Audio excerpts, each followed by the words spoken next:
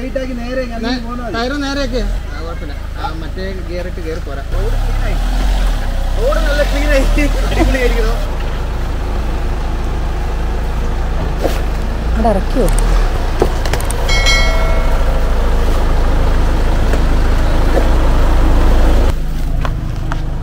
മനുഷ്യ ഇറക്കുന്നില്ലേ പോലും. എന്താ പറഞ്ഞത്?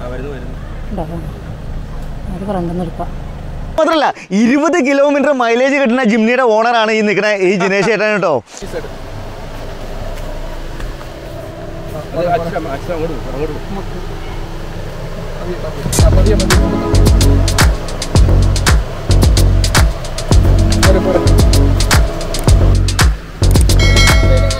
അത് പിടിക്കാവോ?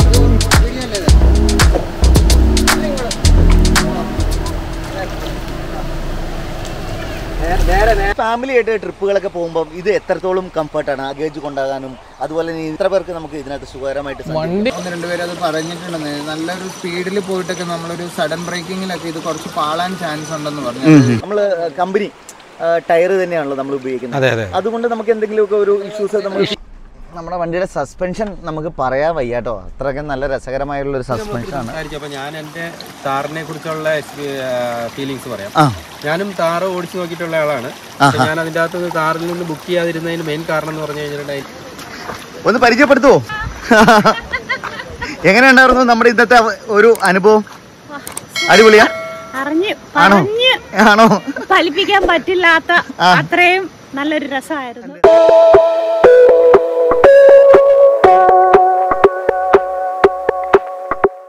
ഹലോ മൈ ഡിയർ ഫ്രണ്ട്സ്, ഞാൻ അനീഷാണ്. എല്ലാവർക്കും നമ്മുടെ ഡ്രീമി വീൽസിലേക്ക് ഹൃദയം നിറഞ്ഞ സ്വാഗതം. അതുപോലെ തന്നെ നമ്മൾ ഇന്നൊരു അടിപൊളി ഒരു ഓഫ് റോഡായിട്ട് ഇറങ്ങിയേക്കാണ്. നമ്മളിവിടെ വന്നേക്കുന്നത് ഇന്ന് പ്രധാനമായിട്ട് നമ്മൾ മാത്രമല്ല, നമ്മുടെ കൂടെ 2 താറും അതുപോലെ തന്നെ 2 ജിംനിയാണ്. അപ്പം നമ്മുടെ കൂടെ വന്നേക്കുന്ന ആൾക്കാരെ നമുക്കൊന്ന് പരിചയപ്പെടണ്ടേ. നമ്മുടെ ജിനേഷ് ചേട്ടൻ നമ്മൾ പഴയ വീഡിയോയിലുണ്ട്. ഒരു ജിംനി, അതെ മാത്രമല്ല 20 കിലോമീറ്റർ മൈലേജ് കിട്ടുന്ന ജിംനിയുടെ ഓണറാണ് ഈ നിൽക്കുന്ന ഈ ജിനേഷ് ചേട്ടൻ കേട്ടോ.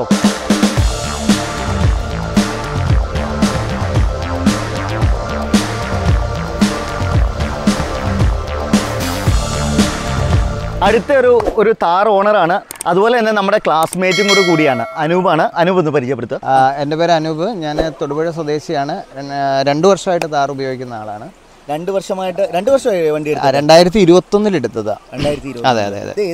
ഇത് ടോപ്പ് വേരിയന്റ് ഡീസൽ ഓട്ടോമാറ്റിക് ആണ്. Diesel automatic. അതെ അതെ.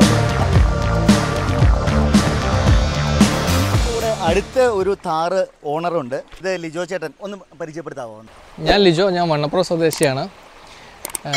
ഞാൻ വർക്ക് ചെയ്യുന്ന വിദേശത്താണ്. വല്ലപ്പോഴും ഒന്ന് വരുമ്പോൾ അടിച്ചു പൊളിച്ചൊന്ന് ഓടിക്കാനൊരു വണ്ടി. അതിനു വേണ്ടിയാണ് ഞാൻ ഈ വണ്ടി എടുത്തത്. 2022 ഡിസംബർ മോഡലാണ്. 2022. അപ്പോൾ ഏകദേശം ഒരു 1 ഇയർ ആവുന്നു.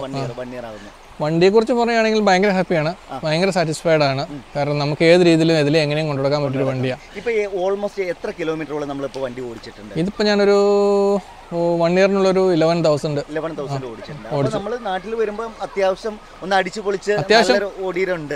ഏതിൽ വേണമെങ്കിലും കൊണ്ടുപോകാം. നമുക്കും അതുപോലെ തന്നെ നമുക്കുണ്ടാക്കുന്ന ഒരു കോൺഫിഡൻസ്, ആ ഒരു കോൺഫിഡൻസ് ആണ് ശരിക്കും പറഞ്ഞാൽ 4 വീൽ ഡ്രൈവ് വണ്ടികളെന്ന്. പിന്നെ ഇതിനകത്ത് എനിക്ക് വേറൊരു കാര്യം ചോദിക്കാനുള്ളത്, ഇപ്പം നിങ്ങളൊരു ഫാമിലി മാൻ ആണല്ലോ. നിങ്ങൾ ഫാമിലി ആയിട്ട് ട്രിപ്പുകളൊക്കെ പോകുമ്പോൾ ഇത് എത്രത്തോളം കംഫർട്ടാണ്? അതായത് നമുക്ക് അതിന്റെ ലഗേജ് കൊണ്ടാകാൻ എത്ര പേർക്ക് നമുക്ക് ഇതിനകത്ത് സുഖകരമായിട്ട്? വണ്ടി 4 പേർക്ക് സുഖമായിട്ട് യാത്ര ചെയ്യാം. പിന്നെ ലഗേജ് നോക്കി കഴിഞ്ഞാൽ അത്ര ഒരു ഡിക്കി സ്പേസ് ഒരു ഇത്തിരി കുറവാണ്. പക്ഷെ 4 പേര്, 2 പിള്ളേരും ഹസ്ബൻഡ് ആൻഡ് വൈഫ് ആണെങ്കിൽ വളരെ കംഫർട്ടബിൾ, ഒരു കുഴപ്പമില്ല.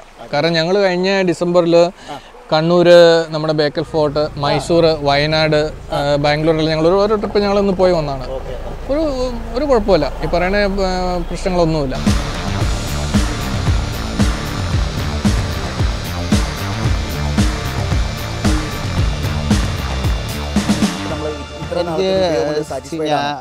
ഞാൻ ധാരാളം വണ്ടികൾ ഉപയോഗിച്ചിട്ടുള്ള ആളാണ്. അപ്പോൾ എനിക്ക് അതിൽ ആ സമയത്തൊക്കെ എൻ്റെ ഒരു തോട്ട് എന്താണെന്ന് വെച്ചാൽ നല്ല ബലവത്തായൊരു വണ്ടി. അപ്പം മാനുവൽ താർ ഉപയോഗിച്ചിട്ടുണ്ട്. അപ്പോൾ ആ സമയത്ത് എനിക്ക് 2-3 കൺസേൺ ഉള്ള ഒന്ന്, അതിനൊരു സേഫ്റ്റി ഇല്ല. നമുക്കൊരു എന്താ പറയണ, ഈ പടുത മാത്രമല്ലേ ഉള്ളൂ, പിന്നെ നല്ലൊരു AC ഓട്ടോമാറ്റിക് ഇതൊന്നുമില്ല. ഇങ്ങനെയുള്ളൊരു ഓപ്ഷൻ വന്നാൽ ഒരു വണ്ടി എടുക്കാമെന്ന് മനസ്സിലോർത്തിരുന്നപ്പോഴാണ് താറ് വരണത്. അപ്പോൾ ഇതിൻ്റെ എനിക്കിപ്പം എനിക്കിഷ്ടമുള്ള 1-2 ഫീച്ചേഴ്സ് ഉണ്ട്. ഒന്ന്, വണ്ടി നല്ല ആരോഗ്യമുണ്ട്. എന്നുവെച്ചാൽ നമുക്ക് ധൈര്യമായിട്ട് നന്നായിട്ട് ഓടിച്ചു പോകാം. ഇതിൽ പോയാലും ഒരു കോൺഫിഡൻസ് ആണ്. ഞാൻ ഒരു എഞ്ചിനീയറാണ്. അപ്പോൾ സൈറ്റിലൊക്കെ പോകുമ്പോൾ നമുക്ക് എപ്പോഴും അടി തട്ടാതെയൊക്കെ നമുക്ക് സൈറ്റിൽ കൂടെ പോകാൻ അങ്ങനെ ഒരു പ്ലസ് ഉണ്ട്. പിന്നെ ഡീസലാണ്. മൈലേജ് വൈസ് വരുമ്പം എനിക്ക് തോന്നുന്നത്, ഞാൻ ലോങ് പോകുന്ന ആളാണ്. ഇപ്പം എനിക്ക് ബാംഗ്ലൂർ ബിസിനസ് ഉണ്ട്. അപ്പം ഇതിൽ ഞാൻ സ്ഥിരം പോകുന്നതാണ്. അതെ അതെ. അങ്ങനെ പോകുമ്പോൾ എനിക്ക് 15 വരെ മൈലേജ് കിട്ടുന്നുണ്ട്. ഇപ്പം നമ്മുടെ നാട്ടിലൊക്കെ ആണെങ്കിൽ ഒരു 11-12 റേഞ്ചിൽ എപ്പോഴും ആ ഒരു സ്റ്റേബിളായിട്ട് കിട്ടുന്നുണ്ട്. പിന്നെ ഞാൻ പറഞ്ഞില്ല, വണ്ടിക്ക് ഒരു വെയിറ്റ് ഉണ്ട്. വെയിറ്റ് ഉള്ളതുകൊണ്ട് നമുക്ക് നല്ല ധൈര്യമായിട്ട് കാല് കൊടുത്ത് പോകാം. പക്ഷേ എനിക്ക് തോന്നുന്ന ഒരു 150-ന് മുകളിൽ ഇത് സ്പീഡ് കയറില്ല എന്ന് എനിക്ക് തോന്നുന്നു.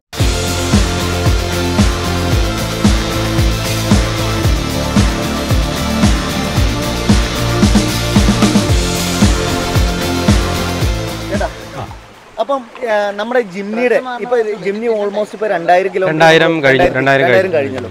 ഈ 2000-ൽ നമ്മൾ ഓടിച്ചിട്ട് എന്താണ് നമ്മുടെ ഒരു എക്സ്പീരിയൻസ്? 2000-ൽ ഓടിച്ചിട്ട് ഏകദേശം എല്ലായിടത്തും എനിക്ക് നല്ലൊരു ഫുള്ളി സാറ്റിസ്ഫൈഡ് ആണ്. കാരണം മൈലേജിന്റെ കാര്യത്തിലും പെർഫോമൻസിന്റെ കാര്യത്തിലും കംഫർട്ടിന്റെ കാര്യത്തിലും ഞാൻ ഫുള്ളി സാറ്റിസ്ഫൈഡ് ആണ്. നമ്മൾ കമ്പനി ടയർ തന്നെയാണല്ലോ നമ്മൾ ഉപയോഗിക്കുന്നത്. അതെ അതെ. അതുകൊണ്ട് നമുക്ക് എന്തെങ്കിലുമൊക്കെ ഒരു ഇഷ്യൂസ് അങ്ങനെ ഇതുവരെ ഫീൽ ചെയ്തിട്ടില്ല. പിന്നെ ഇച്ചിരി ഗ്രൗണ്ട് ക്ലിയർ മറ്റുള്ള ഹയർ വെർഷനിലോട്ട് പോകുമ്പോൾ ശകലോടെ ഗ്രൗണ്ട് ക്ലിയറൻസ് കൂടും. അത് നാച്ചുറലി അത് കൂടും. കാരണം ഇത് 15 ഇഞ്ചാണ്. ഇപ്പോൾ നമ്മളൊരു 16 ഇഞ്ച് ആയി കഴിഞ്ഞ് കഴിഞ്ഞാൽ ആക്ച്വലി അത്രയും ഹൈറ്റ് ഡിഫറൻസ് ഉണ്ടാവും. അപ്പോൾ ഇച്ചിരിയോടെ വേണമെങ്കിൽ നമുക്കൊരു ടഫ് ഓഫ് റോഡ് വേണമെങ്കിൽ ചെയ്യാം. അതൊരു പോസിറ്റീവ് തന്നെയാണ്. ഇപ്പോൾ നമ്മളൊരു കൂടുതൽ റേഡിയസ് ഉള്ള ഒരു ടയർ ഇട്ട് കഴിഞ്ഞാൽ കൂടുതൽ ഓഫ് റോഡ് കേപ്പബിലിറ്റീസ് കൂടും. അത് സത്യമാണ്. ഫ്യൂച്ചറിൽ മാറ്റാൻ പറ്റുന്ന കാര്യം. ബാക്കിയെല്ലാം സാറ്റിസ്ഫൈഡ് ആണ്.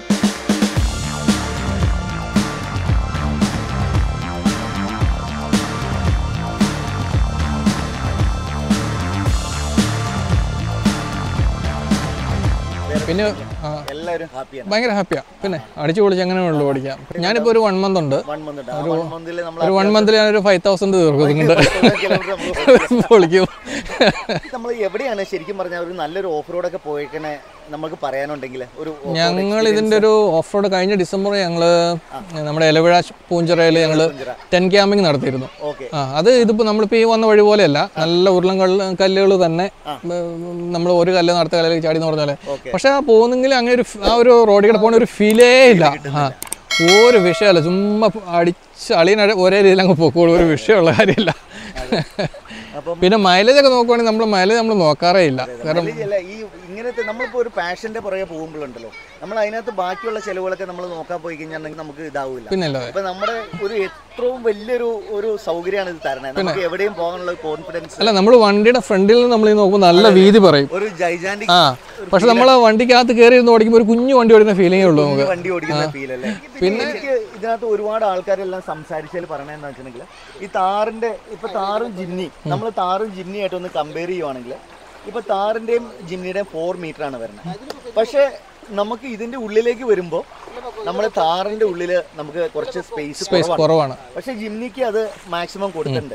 അപ്പൊ എല്ലാരും സംസാരിക്കുന്നുണ്ട് അതിന് ഇതിന്റെ ബോണറ്റ് ഉണ്ടല്ലോ, ഈ ബോണറ്റിന് ഇതിന് ഒരുപാട് ലെങ്ത് കൂടുതലാണ്. അതുപോലെ തന്നെ നമ്മൾ ഈ ബമ്പറിന്റെ ഒരു ലെങ്ത്.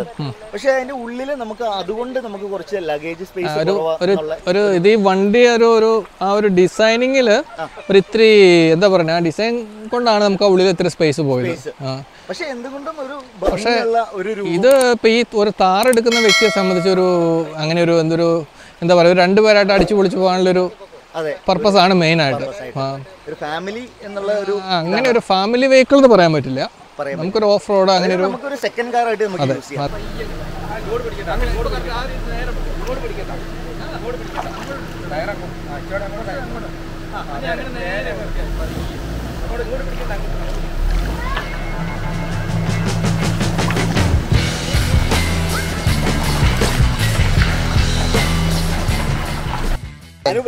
ഇനി അനൂപിന്റെ അനുഭവങ്ങളുണ്ടല്ലോ. നമ്മൾ ഇപ്പം ഈ 4 വീലർ നമ്മൾ താർ ഉപയോഗിക്കാൻ തുടങ്ങി.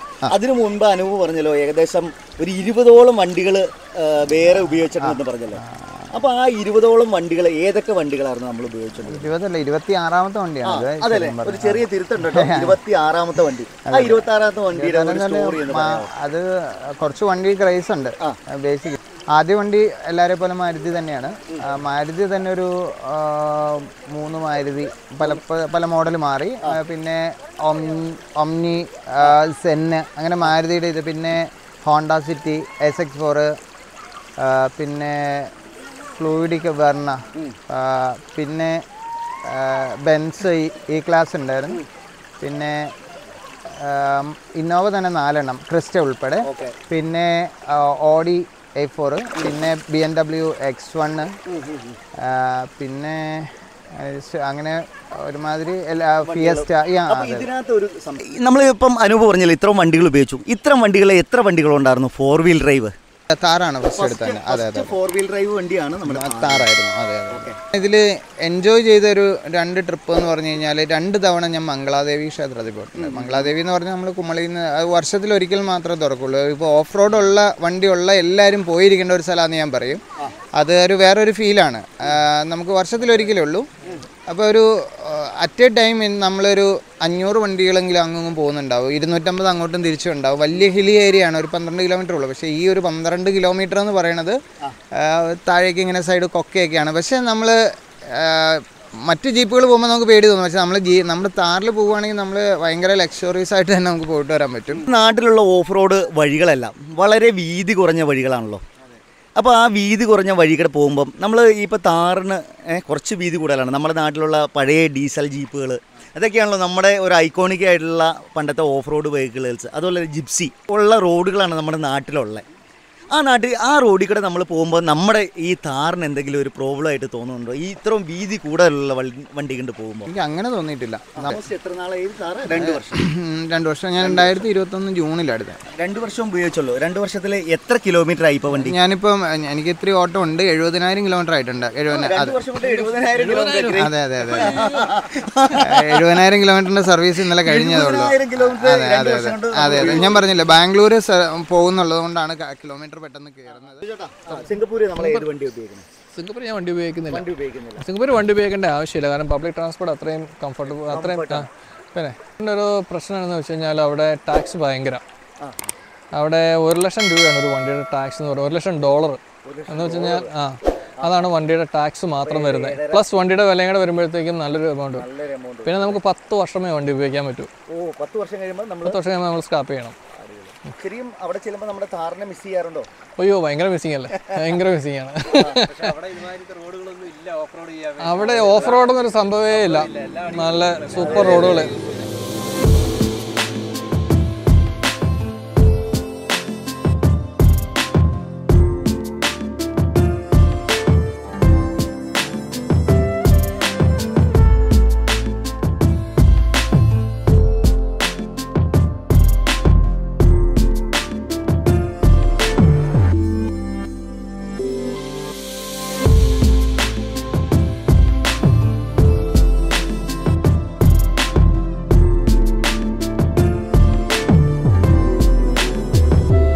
അനുപേ, ഒരു ഗ്രൗണ്ട് ക്ലിയറൻസ് പറയുവാണെങ്കിലുണ്ടല്ലോ 220 mm ആണ് തന്നെ. നമ്മുടെ ജിമ്നിയുടെ വരുന്നത് 210 ആണ് വരുന്നത്. 10 mm വ്യത്യാസമാണ് വരുന്നുള്ളൂ. പക്ഷേ നമ്മൾ ഈ വണ്ടിയുടെ ടയറിൻ്റെ സൈസ് നോക്കുകയാണെങ്കിൽ താറിൻ്റെ 18 ഇഞ്ച് ടയറും ജിമ്നിയുടെ വെറും 15 ഇഞ്ച് ടയറുമാണ് വരുന്നത്. ഒരു ടയർ മാറ്റുമ്പോൾ ഈ ഒരു ടയറിൻ്റെ കോസ്റ്റ് എത്രത്തോളം വരുന്നുണ്ട്? ഞാനിപ്പം ഇത് 3ാമത്തെ ടയർ കഴിഞ്ഞ ആഴ്ച മാറി. അപ്പോൾ ഒരു ടയറിന് എത്രത്തോളം കോസ്റ്റ് വന്നു? ആദ്യത്തെ ടയർ നമുക്ക് 40,000 കിലോമീറ്റർ കുഴപ്പമില്ലാതെ കിട്ടി. രണ്ടാമത്തെ കമ്പനി ടയർ, രണ്ടാമത്തെ ടയർ വന്നിട്ട് കറക്റ്റ് 30 ഞാനിപ്പോൾ മാറി. ഇപ്പൊ മാറിയത് നമുക്ക് 18 ഇഞ്ചാണ്, C8 ആണ് ഇട്ടേക്കുന്നത്. സ്റ്റോക്ക് വന്ന ടൈപ്പ് സെയിം തന്നെ ഇട്ടേക്കുന്നത്. 6,250. അതായത് 4 ടയർ അലൈൻമെന്റ് തൊട്ട് 25,000 രൂപയായുള്ളൂ. എന്തെങ്കിലും ഇതുണ്ടോ? മറ്റേ ഫസ്റ്റ് സ്കാനാണോ? ഒറിജിനൽ സാധനം, ഒറിജിനൽ. ഓക്കെ, നോർമൽ സ്പെക്ക് ആണ്. പക്ഷെ ഞാൻ നമ്മുടെ ഒരു വണ്ടിയുടെ ടയർ എടുത്തപ്പോഴത്തേനും 8,000 റുപ്പീസോളം വന്നായിരുന്നു കേട്ടോ. ജിമ്നി എന്ന് പറയുന്നത് ഇപ്പം എന്നെ സംബന്ധിച്ച് ഞാൻ ജിമ്നി ഇറങ്ങിയപ്പോൾ തന്നെ ഞാൻ പോയി കണ്ട് ടെസ്റ്റ് ഡ്രൈവ് എടുത്തിരുന്നു. അപ്പോൾ എനിക്ക് ഫീൽ ചെയ്തൊരു കാര്യം എന്ന് പറഞ്ഞാൽ ഇത്രയും വലിയ വണ്ടി ഉപയോഗിച്ചിട്ട് കമ്പയർ ചെയ്യുമ്പോഴത്തേക്ക് അതിനൊരു സൈസ് കുറവ് ഫീൽ ചെയ്തു. പിന്നെ കുറച്ചുകൂടെ ഒരു ലൈറ്റ് വെയിറ്റ് ആണോ എന്നുള്ളൊരു ഫീൽ ഉണ്ട്. അപ്പോൾ ഇത്രയും ഇങ്ങനെ ഒരു ഫങ്ഷൻ, അതായത് ഒരു ഓഫ് റോഡിങ്ങിന് വേണ്ടിയിട്ട് തയ്യാറാക്കപ്പെടുന്ന വണ്ടി ഇത്രയും കുറഞ്ഞ ഒരു സൈസിൽ എത്രത്തോളം പെർഫോം ചെയ്യുന്ന ഒരു കൺസേൺ നമുക്ക് ഇൻസൈഡിലുണ്ട്. നമ്മുടെ നാട്ടിലുള്ള ഒരു കോൺസെപ്റ്റ് എന്ന് പറഞ്ഞാൽ വലിയ വണ്ടികൾ, അത് നമ്മൾ കണ്ട് ശീലിച്ചേക്കണാണ്. വലിയ വണ്ടികളാണ് നമുക്ക് ഏറ്റവും കൂടുതൽ ഓഫ് റോഡ് ചെയ്യാൻ പറ്റുന്ന ഒരു തോന്നലുണ്ട്. പക്ഷേ ശരിക്കും പറഞ്ഞിട്ടുണ്ടെങ്കിൽ നമ്മുടെ നാട്ടിലെ ഒരു ഓഫ് റോഡ് റോഡുകൾ എന്നൊക്കെ പറഞ്ഞാൽ വളരെ ചെറുതാണ്. അതുപോലെ തന്നെ ഇതുപോലെ ഒരു ചെളി നിറഞ്ഞ റോഡുകളിലേക്ക് പോകുമ്പോഴുണ്ടല്ലോ, വെയിറ്റുള്ള വണ്ടികൾക്ക് അത് താഴ്ന്നു കൊടുക്കാനുള്ള ഒരു ടെൻഡൻസി കൂടുതലാണ്. അപ്പോൾ ആ ഒരു പർപ്പസിനാണ് ശരിക്കും ജിംനീനെ അവർ വെയിറ്റ്ലെസ് ആക്കി മാറ്റിയേക്കണേ. അത് നമ്മളൊരു നാനോ ടെക്നോളജി എന്ന് പറഞ്ഞാൽ, പണ്ട് നമ്മളൊരു മൊബൈൽ ഉണ്ടായിരുന്നു, ഒരു വലിയ മൊബൈൽ. ആ മൊബൈലിനെ നമ്മൾ വളരെയധികം എന്താ പറയുക, ഒത്തിരി റിഫൈൻമെൻറ്റ് ചെയ്തിട്ടാണ് ആ ഒരു ചെറിയ പൊസിഷനിലേക്ക് നമ്മൾ മാറ്റിയെടുത്തത്. നമ്മുടെ താർ എന്ന് പറഞ്ഞ വണ്ടിയുടെ ഇത് ഇൻഡിപെൻഡൻറ്റ് സസ്പെൻഷനാണ്. ഇൻഡിപെൻഡൻറ്റ് സസ്പെൻഷൻ എന്ന് പറയുമ്പോൾ നമ്മൾ ഏത് ടെറൈനിൽ പോകുന്നതനുസരിച്ചും ഈ ടയർ മേളിലേക്ക് കയറുന്നതനുസരിച്ച് നമ്മുടെ ബോഡി താഴത്തേക്ക് മാറിക്കൊണ്ടിരിക്കും. അപ്പോൾ അതാണ് അതിൻ്റെ ഒരു വ്യത്യാസം എന്ന് പറഞ്ഞാൽ. നമ്മുടെ റിജിഡ് ആക്സിൽ കോയിൽ സ്പ്രിംഗ് എന്ന് പറഞ്ഞാൽ ഈ ഗ്രൗണ്ട് ക്ലിയറൻസ് ഒരിക്കലും മാറ്റം വരില്ല. അത് എവിടെ പോകണം, ഏത് ടെറൈനിൽ പോയാലും അതിന് എത്രയാണോ പറഞ്ഞേക്കണേ ആ ഒരു സ്റ്റേബിളായിട്ട് അത് നിൽക്കും. അതാണ് ഈ ജിംനിക്ക് വരുന്നത്. അത് നമ്മൾ ഇന്ത്യയിൽ ഇറങ്ങിക്കണേ രണ്ട് വണ്ടിക്ക് മാത്രമേ ഉള്ളൂ. ഒന്ന് റാംഗ്ലറിനും വരുന്നുണ്ട്, ഒന്ന് ജിംനിക്കും വരുന്നുണ്ട്. അതായത് അത് പക്ക ഓഫ് റോഡിന് വേണ്ടി മാത്രമായിട്ട് ബിൽറ്റ് ചെയ്തേക്കണതാണ് ഈ വണ്ടി എന്ന് പറഞ്ഞാൽ. നമുക്ക് അതിശയം തോന്നിപ്പോയിട്ടുണ്ട്. അതായത് ഇത്രയും കൊച്ചു വണ്ടിയുടെ ഉള്ളിൽ കയറുമ്പോൾ നമ്മൾ ഒരിക്കലും അതിൻ്റെ ഉള്ളൊരു കൺജസ്റ്റഡ് ആണെന്ന് നമുക്ക് ഫീൽ ചെയ്യാറില്ല. അപ്പോൾ അതാണ് ഞാൻ താർ എടുക്കാനായിട്ട് പോയ സമയത്ത് എനിക്ക് ഫീൽ ചെയ്ത ഏറ്റവും വലിയ, ഞാൻ അത്രയധികം ഇഷ്ടപ്പെട്ടൊരു വണ്ടിയായിരുന്നു ഇത് എടുക്കണം എന്നോർത്ത്. വീട്ടിൽ കൊണ്ടുവന്ന് നമ്മൾ ടെസ്റ്റ് ഡ്രൈവ് ചെയ്തപ്പോഴാണ് എനിക്കത് അതിൻ്റെ ഒരു പ്രോബ്ലം മനസ്സിലാക്കിയത്. പിന്നെ അതുപോലെ തന്നെ എനിക്ക് 2-3 പ്ലസ് പോയിന്റ് എന്ന് വെച്ചാൽ, എനിക്ക് ബാംഗ്ലൂർ ട്രാഫിക്കിൻ്റെ ഇടയിൽ കൂടെ വളരെ ഈസി ആയിട്ട് നമുക്കിത് കൊണ്ടുനടക്കാൻ പറ്റുന്നുണ്ട്. അതുപോലെ ചെറിയ സ്പേസിൽ നമുക്ക് പാർക്ക് ചെയ്യാനും ഇതൊക്കെ പറ്റും. പക്ഷേ ടേണിംഗ് റേഡിയസ് കൂടുതൽ നമ്മുടെ താറിനാണ്. വളരെ കുറച്ച് സ്പേസിൽ നമുക്ക് ടേൺ ചെയ്യാൻ പറ്റും. ഈ ജിംനിയുടെ അതെന്താണെന്നറിയോ, അത് ശരിക്കും എനിക്ക് മനസ്സിലാക്കിയിരിക്കണേ ഈ ഒടിയുന്നതിന്റെ പ്രോബ്ലം ഞാൻ പറയാം. അതായത് ഈ വണ്ടിക്ക് വീതി കുറവാണ്. ഈ വീതി കുറവായതുകൊണ്ട് ഈ ടയർ നമുക്ക് ടേൺ ചെയ്യാനുള്ള വളരെ കുറച്ചാണ് നമുക്ക് ടേൺ ചെയ്യാൻ പറ്റുള്ളൂ. ഇത്രയും വീതി കൂടിയ വണ്ടിയിൽ നമുക്ക് വേണമെങ്കിൽ 90 ഡിഗ്രി വേണമെങ്കിൽ ചരിക്കാൻ പറ്റും. താറിനുള്ള ഗുണം എനിക്ക് പേഴ്സണലി ജിംനിയിൽ ആദ്യത്തെ പ്ലസ് എന്ന് പറഞ്ഞാൽ അതിന്റെ 5 ഡോർ എന്ന് പറയുന്നത്. കാരണം എന്താണെന്ന് വെച്ചാൽ ഇപ്പൊ എന്റെ വീട്ടില് ഞാൻ, വൈഫ്, കുട്ടി, ഞങ്ങൾ 3 പേര് പോകുമ്പോൾ മോൻ അതിന്റെ ഇടയിലൂടെ ബാക്കിലേക്കൊക്കെ കടന്നു. അത് ഞങ്ങൾക്ക് കുഴപ്പമില്ല. പക്ഷേ ഞങ്ങൾ അങ്ങനെ യാത്ര ചെയ്യുമ്പോൾ ഒരു മഴയുള്ള സമയത്താണ് എങ്കിൽ എൻ്റെ വീട്ടിൽ ആരെങ്കിലും അല്ലെങ്കിൽ എൻ്റെ ഡിയറാനിയർ ആര് നിന്നാലും അവരെ ഒന്നും നമ്മൾ വണ്ടിയിലേക്ക് കയറണമെങ്കിൽ ഫ്രണ്ടിൽ നമ്മുടെ കോ ഡ്രൈവർ സീറ്റിൽ ഇരിക്കുന്ന ആൾ നനയേണ്ടി വരും. അതൊരു വലിയ ഡ്രോബാക്കാണ്. അതുപോലെ തന്നെ കാരണം ഇപ്പം എൻ്റെ അമ്മ ഏജുള്ള ആളാണ്. അമ്മയ്ക്ക് പുറകിലേക്ക് കടക്കുക അല്ലെങ്കിൽ അതൊക്കെ ഒരു സാധാരണക്കാർക്ക് യൂസ് ചെയ്യാൻ കുറച്ച് അങ്ങനെ അതൊരു എന്താ പറയുക, നമ്മുടെ ഒരു മെയിൻ വെഹിക്കിളായിട്ട് നമുക്കത് യൂസ് ചെയ്യാൻ പാടായിരിക്കും സ്ഥിരം. ഇപ്പം ഞാൻ ഒരിക്കലും ഡ്രൈവർ വെച്ച് ലോങ് പോകുമ്പോഴല്ലാതെ ഞാൻ ഡ്രൈവർ യൂസ് ചെയ്യാറില്ല. അപ്പം അതുകൊണ്ട് എനിക്കിത് ഭയങ്കര അല്ലാത്തൊരു കേസിൽ ഇത് ആർക്കാണെങ്കിലും എനിക്ക് തന്നെ ഒരു ബുദ്ധിമുട്ട് തോന്നിയിട്ടുള്ള കാര്യമാണ്. അതാണ് ജിംനി ആയിട്ടുള്ള ഒരു മെയിൻ എനിക്ക് തോന്നിയൊരു പ്ലസും മൈനസും. അതുപോലെ ജിംനിയുടെ ഈ ഒരു വെയിറ്റ് കുറവെന്നുള്ള പുറമേ നിന്നുള്ള കാഴ്ച അല്ലെങ്കിൽ അതിന്റെ സൈസ്, ഞാൻ ചെറിയ ആളായിരിക്കും പക്ഷേ ഞാൻ എപ്പോഴും വലിയ വണ്ടി ആഗ്രഹിക്കുന്നത് അല്ലെങ്കിൽ കുറച്ച് വെയിറ്റ് ഉള്ള വണ്ടിയാണ് എനിക്കിഷ്ടം. അപ്പോൾ ജിംനിയുടെ ഒരു കോമ്പാക്ട് സൈസ് ഈ പറയുന്ന കാര്യങ്ങൾക്ക് കേപ്പബിൾ ആണോ എന്നുള്ളൊരു കൺസേൺ അത് കാണുമ്പോഴുണ്ട്. അപ്പോൾ അതിന് ഈ പറഞ്ഞ പോലെ അതിന് കുറച്ച് വെയിറ്റ് കുറവ്. ഇപ്പം ഇതിൻ്റെ ഒരു ബോണറ്റ് ഒന്ന് തുറന്നടയ്ക്കുക എന്ന് പറഞ്ഞാൽ നല്ല വെയിറ്റ് ആണ്. ഈവൻ ഡോർ ആണെങ്കിലും നമ്മൾ തുറക്കുമ്പോൾ നമുക്ക് അത് ഫീൽ ചെയ്യാം. അപ്പോൾ അങ്ങനെയുള്ളൊരു ഇതുണ്ട്. അതിപ്പം ഞാനത് ഉപയോഗിക്കാത്തതുകൊണ്ട് എനിക്കത് പറയാൻ പറ്റില്ല. പിന്നെ അടുത്തതാണ് ഒരു ലഗേജ് സ്പേസ് എന്ന് പറയുന്നത്. ഇപ്പോൾ ബാക്കിൽ വളരെ കുറഞ്ഞൊരു സ്പേസ് മാത്രമേ കാറിനുള്ളൂ. അപ്പൊ ആ സ്പേസിൽ ഞാനിപ്പോ ഒരു സബൂഫർ വെച്ചിരിക്കണമെന്നുണ്ട്, വേറെ അതിൻ്റെ അകത്തൊന്നും വെക്കാൻ സ്ഥലം ഉണ്ടാവില്ല. അപ്പോൾ നമ്മളിപ്പോൾ വൺസ് എൻ്റെ ഒരു ഫ്രണ്ടിനെ എയർപോർട്ടിൽ നിന്ന് പിക്ക് ചെയ്യാൻ പോയപ്പോൾ ഞാൻ കുറച്ച് ബുദ്ധിമുട്ടി. കാരണം വലിയ ബാഗുകളൊക്കെ എൻ്റെ ഉള്ളിലേക്ക് വെക്കുക എന്ന് പറഞ്ഞാൽ 2 പേര് ഫ്രണ്ടിലുണ്ടെങ്കിൽ ഓക്കെ, ഇതങ്ങ് മറിച്ചിട്ട് കഴിഞ്ഞാൽ ഇഷ്ടംപോലെ സ്ഥലമുണ്ട്. പക്ഷെ 3ാമതൊരാളും കൂടി ഉണ്ടെങ്കിൽ അത് ബുദ്ധിമുട്ടാണ്. അത് നമ്മുടെ താറിനെ പറഞ്ഞല്ലോ, നമ്മളിപ്പം വലുപ്പത്തിന്റെ ഒരു കാര്യം പറഞ്ഞു. അതുപോലെ ടോർക്ക്, ഇത് ഏകദേശം 300 Nm ടോർക്ക് ഉണ്ട്. 210 അടുത്ത് വരുന്നുണ്ട്. പക്ഷേ ജിംനിയുടെ ടോർക്ക് 135 Nm ടോർക്കാണ് വരുന്നത് 4000 RPM. പക്ഷേ അത് കോംപ്രമൈസ് ചെയ്തേക്കണേ അതിൻ്റെ ബോഡി വെയിറ്റ് കുറച്ചിട്ടാണ്. അതായത് 1200 kg ആണ് ഇതിൻ്റെ വെയിറ്റ് വരുന്നത്. നേർപകുതിയാണ്. അപ്പൊ അങ്ങനെ വന്നിട്ടാണ് ഇത് രണ്ടും ടോർക്ക് നമുക്ക് ഈക്വൽ ചെയ്യുന്നത്. എനിക്കിത് ഓടിക്കുമ്പോൾ അത്രത്തോളം ഫീൽ ചെയ്തിട്ടില്ല നമ്മുടെ ജിംനിയുടെ ഒരു പെർഫോമൻസ് കുറവോ, അപ്പം ആ ഒരു അത്രയും ഫീൽ ചെയ്യാറില്ല. പിന്നെ ഇതിനുള്ള ഒരു ഇഷ്യൂ എന്ന് പറഞ്ഞിട്ടുണ്ടെങ്കിൽ ഈ വണ്ടി ഇതിന് ടർബോ ഇല്ലാത്ത എഞ്ചിനാണ് തന്നെ. ടർബോ ഇല്ലാത്തതുകൊണ്ടാണ് നമുക്ക് ആ പെട്ടെന്നുള്ള ഒരു പെട്ടെന്ന് നമ്മൾ ആദ്യത്തെ ടോർക്ക് സഡൻ പിക്കപ്പ് നമുക്ക് ഫീൽ ചെയ്യില്ല. നമ്മൾ ഒത്തിരി സംസാരിച്ചു. അപ്പോൾ ഞാൻ എൻ്റെ താറിനെ കുറിച്ചുള്ള ഫീലിങ്സ് പറയാം. ഞാനും താറ് ഓടിച്ചു നോക്കിയിട്ടുള്ള ആളാണ്. ഞാൻ അതിൻ്റെ അകത്ത് താറിൽ നിന്ന് ബുക്ക് ചെയ്യാതിരുന്നതിന് മെയിൻ കാരണം എന്ന് പറഞ്ഞു കഴിഞ്ഞാൽ അതിൻ്റെ ആ ബാക്കിലെ ആ ഡിസ്കംഫർട്ട് നമുക്ക് ഒരാളെ കയറ്റാൻ പിക്കപ്പ് ചെയ്യാൻ. അതെ അതല്ലേ അനൂപ് പറഞ്ഞാൽ മഴ പെയ്യുമ്പോൾ ആ മഴയത്ത് ആ ഉള്ളിലിരിക്കുന്ന ഒരാളെ ഇറക്കി. അതെ ഡിസ്കംഫർട്ട് തന്നെയാണ്. വണ്ടിയുടെ വലിപ്പം വെച്ച് നോക്കുമ്പോൾ രണ്ടും ഏകദേശം വലിപ്പത്തിലൊക്കെ അത് തന്നെയാണ് പൈസ നിൽക്കുന്നത്. അതെ ഉള്ളിലെ കംഫർട്ടില്. അതന്നെ അതാണ് പറഞ്ഞത്. ഇത്രയും വലിയ വലിപ്പമുള്ള ഒരു വണ്ടിയാണെങ്കിലും പക്ഷെ നമുക്ക് അതിന്റെ ഉള്ളില് കംഫർട്ട് കിട്ടുന്നില്ല. ഇപ്പൊ നമ്മളിപ്പോ സൈഡിൽ നിന്ന് നമ്മളൊരു ആംഗിൾ എടുത്തു കഴിഞ്ഞാല് ഇപ്പൊ ഇതിന്റെ അതെ ഇത് ചെറുതാണ്. പക്ഷെ അതിന്റെ ലെങ്ത് വെച്ച് നോക്കുവാണെങ്കിൽ അതിന്റെ താറിന്റെ ഉൾവശമാണ് ചെറുതും, പക്ഷെ ജിംനിയുടെ ഉൾവശമാണ് വലുതും. സ്പേസ് കൂടുതലാണ്.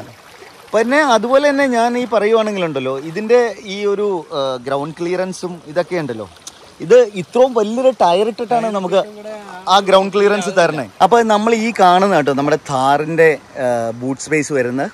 അപ്പം നമുക്ക് ഇതിനകത്ത് വലിയ കാര്യമായിട്ടൊന്നും നമുക്ക് ബൂട്ടിൽ പറയാനില്ല. നമുക്ക് ഒരു സബ് വെച്ചപ്പോൾ തന്നെ നമ്മുടെ ഇതിനകത്തുള്ള ഒരു സ്പേസ് അവിടെ കുറഞ്ഞു പോയി. പിന്നെ നമുക്ക് വളരെ ഒരു കൺജസ്റ്റഡ് ആയിട്ടുള്ളൊരു ഫീലാണ് ബാക്കിൽ നമ്മൾ കാണുവാണെങ്കിൽ. പിന്നെ നമ്മുടെ താറിൻ്റെ നമ്മുടെ ജിംനിയുടെ എടുക്കുവാണെങ്കിൽ ഓപ്പൺ ആണോ? അതെല്ലേ. അപ്പം നമുക്ക് ജിംനിയിൽ നോക്കുവാണെങ്കിൽ ഞാൻ ഇത്രത്തോളം ലഗേജ് ഇതിനകത്ത് നമ്മൾ വെച്ചിട്ടുണ്ട്. അപ്പം നമ്മുടെ താറിനേക്കാളും വെച്ച് നോക്കുകയാണെങ്കിൽ നമുക്ക് ആ ഒരു സ്പേഷ്യസ് ആയിട്ട് നമുക്ക് യൂസ് ചെയ്യാം നമ്മുടെ ബൂട്ട്. അപ്പം ഞാൻ ഒരു കാർ യൂസ് ചെയ്യുന്ന ഒരാളാണ്. അപ്പം എനിക്ക് എൻ്റെ കാറിന് എനിക്ക് മസ്റ്റായിട്ട് എനിക്ക് അത്രയും ഒരു ബൂട്ട് സ്പേസ് നമുക്ക് ആവശ്യമുണ്ട്. അതെ, അത് മാത്രമല്ല നമ്മളിപ്പോൾ ബാംഗ്ലൂരിൽ നിന്ന് നാട്ടിലേക്ക് യാത്ര ചെയ്യുമ്പോൾ നമ്മൾ ഇങ്ങോട്ട് വരും. അത് പോരാണ്ട് നമ്മൾ ഇവിടുന്ന് അങ്ങോട്ട് പോകുമ്പോൾ നമുക്ക് കുറെ തേങ്ങ ഉണ്ടാവും, മാങ്ങ, ചക്ക, ഇതൊക്കെ ഉണ്ടാറുണ്ട് എനിക്ക്. അതെ പവർ പിന്നെ വേറൊരു കാര്യമുണ്ട് ചേട്ടാ, നമ്മുടെ വണ്ടിക്ക് ഇത്ര അധികം പവർ ഉണ്ടെങ്കിൽ തന്നെ നമ്മൾക്ക് എവിടെയാണ് ഇത് ഓടിക്കാനുള്ള ഒരു സാഹചര്യമല്ലേ? നമ്മുടെ ഹൈവേകളിൽ നമ്മൾ 70, 60, 80 വെച്ച് നമ്മുടെ സ്പീഡ് ലിമിറ്റ് ചെയ്തേക്കാണ്. പിന്നെ ഇന്നത്തെ പോലത്തെ ഈ റോഡ് വളരെ കുറഞ്ഞ ഒരു സ്ഥലത്ത് ശരിക്കും പറഞ്ഞാൽ നമുക്ക് ഒരിക്കലും ഒരു 100ന്റെ മേളിൽ പോലും നമുക്ക് ഓടിക്കാൻ പറ്റില്ല. ഇപ്പൊ നമ്മുടെ നാട്ടിൻപുറത്തെ ഒരു അവസ്ഥ എന്ന് പറഞ്ഞു കഴിഞ്ഞാൽ കേരളത്തിൽ പ്രത്യേകിച്ചുള്ള അവസ്ഥയാണ്. എനിക്ക് പലപ്പോഴും ഫീൽ ആയിട്ടുള്ള എന്നാന്ന് വെച്ച് കഴിഞ്ഞാൽ നമുക്ക് ഇത്രയും വെഹിക്കിൾ ഡെൻസിറ്റി, കാരണം ഒരു വീട്ടിൽ 2-3 വണ്ടികളാണ്.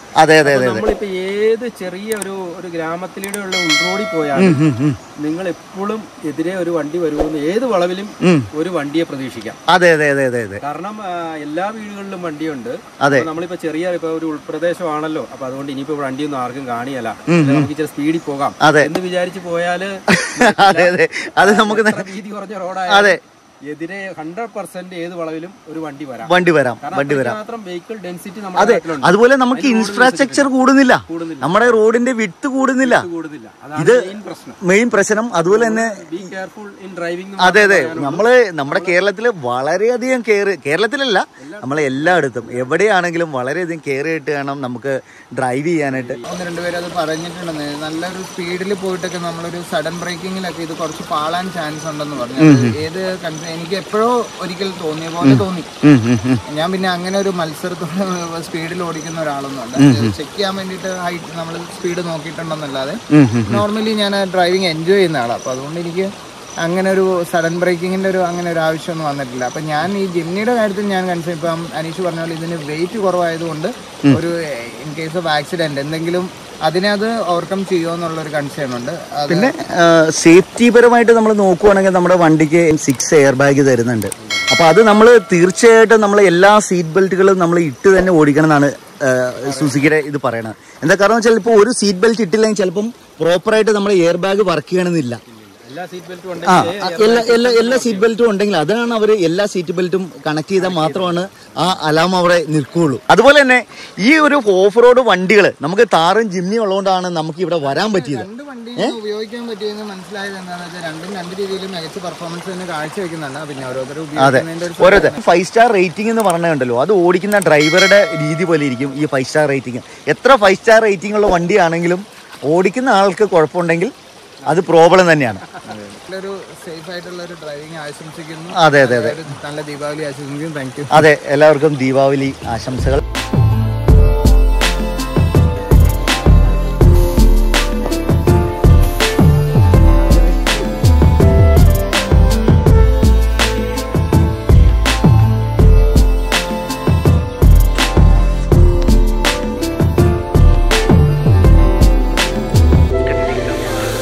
അപ്പോൾ കാണാം കേട്ടോ. എന്താണെങ്കിലും അടിപൊളി ജേണി. ഇനിയും ഇതുപോലത്തെ നമുക്ക് അടിപൊളി സംഭവങ്ങളൊക്കെ നമുക്ക് ഒരുമിച്ച് ചെയ്യാം കേട്ടോ. ഓക്കെ, വീണ്ടും കാണാം. Okay, by. അപ്പോൾ കാണാം. Thank you. ഫ്രണ്ട്സ്, നമ്മൾ എല്ലാ ഓഫ് റോഡെല്ലാം കഴിഞ്ഞ് വീട്ടിലെത്തി കേട്ടോ. വണ്ടിയിൽ മുഴുവൻ ചെളിയാണ്. പക്ഷേ എന്നെ സംബന്ധിച്ച് എനിക്കത് അങ്ങനെ ഇട്ടുകൊണ്ട് കിടന്നു കഴിഞ്ഞിട്ടുണ്ടെങ്കിൽ ഒരു മനസ്സിന് അത്ര സുഖമില്ല. അപ്പോൾ അതുകൊണ്ട് ഞാൻ നമ്മുടെ വണ്ടി ജസ്റ്റ് ഒന്ന് നമ്മൾ ചെളി ഒന്ന് അടിച്ച് കളയും. എന്നിട്ട് നാളെ നമ്മൾ സർവീസ് സെൻറ്ററിൽ പോയിട്ട് നന്നായിട്ട് വാഷ് ചെയ്യും. അപ്പോൾ ഇത് ഞാനൊന്ന് ജസ്റ്റ് ഒന്ന് അടിച്ച് ഫിനിഷ് ചെയ്യുവാണ്. അപ്പോൾ എൻ്റെ കയ്യിലൊരു പ്രഷർ വാഷറൊക്കെ ഉണ്ട്. അപ്പം ഞാൻ അത് വെച്ച് നമ്മുടെ വണ്ടിയുടെ മൊത്തത്തിലുള്ള ചെളി ഒന്ന് അടിച്ച് കളയുവാണ് ഫ്രണ്ട്സ്. എന്നിട്ടാണ് നാളത്തേക്ക് ഇനി സർവീസ് സെൻറ്ററിലേക്ക് കൊണ്ടുപോകാൻ പറ്റുള്ളൂ. ഓക്കെ, അപ്പം ഇതും കൂടെ കഴിഞ്ഞ് കഴിഞ്ഞാൽ നമ്മുടെ ഇന്നത്തെ യാത്ര പൂർണ്ണമാവും.